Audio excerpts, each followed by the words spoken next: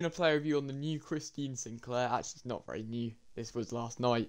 A bit late, so sorry for that.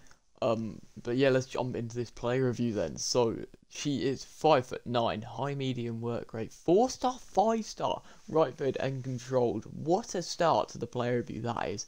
That is one of the best first pages I've ever seen. In terms of alternate positions, we've got cam, centre mid, and striker.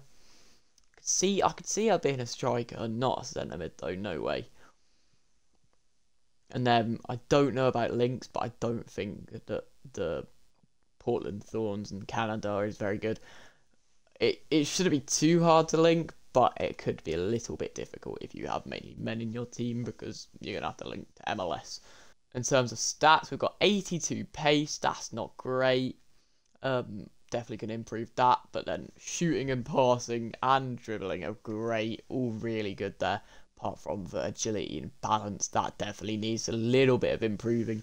And then in terms of defending, we've got 82 heading accuracy. That's the only thing we particularly care about for attackers.